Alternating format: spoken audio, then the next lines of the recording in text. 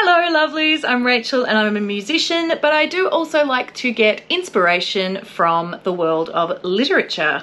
If you know me, you know that I have a very soft spot for Japan, traveling in Japan, Japanese culture, Japanese language, and many years ago I did read some Yukio Mishima novels back when I was at university. This is one of the books that I picked up from the library. It is The Woman in the Purple Skirt. It's written by Natsuko Imamura, who is an author about my age from Hiroshima, and I'm expecting it to be quite a lot more modern in style and content than the Yukio Mishima novels that I've read before from Japan, but I'll just read you the blurb. The woman in the purple skirt seems to live in a world of her own. She appears to glide through crowded streets without acknowledging anyone around her. Most afternoons she sits on the same park bench eating a pastry and ignoring the local children who make a game of trying to get her attention. The woman in the purple skirt is being watched. Someone is following her, always perched just out of sight, monitoring which buses she takes, what she eats, whom she speaks to. But this invisible observer isn't a stalker. It's much more complicated than that. So very keen to get back into reading some fiction from around the world with this Japanese novel. So this is the first Japanese novel I've read for a long time. I am not reading it in the Japanese. It's translated by Lucy North. This book did not go at all where I thought it was going to.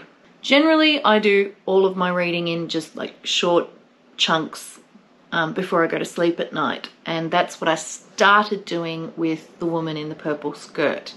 And I read, I think, 2 or 3 chapters. It's a reasonably quick read, so I've got a bit of a chunk read. I did not update after I'd read that because other than just explaining exactly what had happened so far in the book, I couldn't really figure out how to talk about it. Knew from the blurb that the woman in the purple skirt was being observed, and it's by the narrator, who introduces herself fairly early on as the woman in the yellow cardigan. I had some ideas from those first couple of chapters of where I thought the story might go,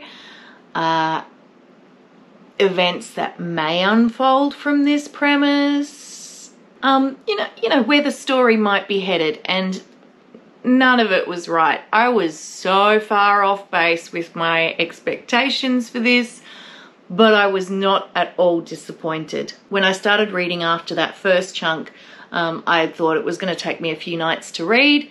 I binged the rest of the book in one night because I was hooked. It was a few hours of reading, which is not great for me to ruin my bedtime quite that spectacularly, but my feeling at the beginning was that it was going to be about the awkwardness of making friendships as an adult.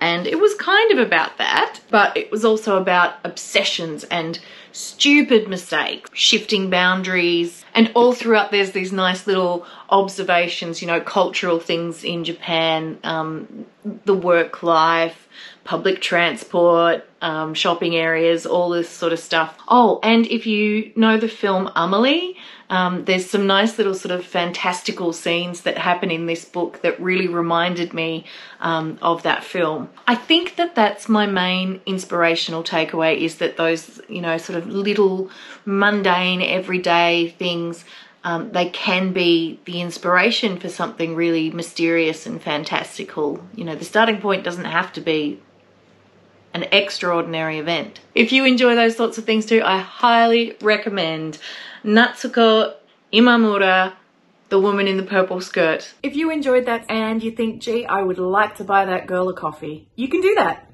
on Ko-fi. Alternatively, for as little as $3 Australian per month, you can support me on Patreon, where you'll get behind the scenes, exclusive content, and support music making into the future. The links are in the description below. As always, thanks so much for joining me today, and I'll see you next time. Bye!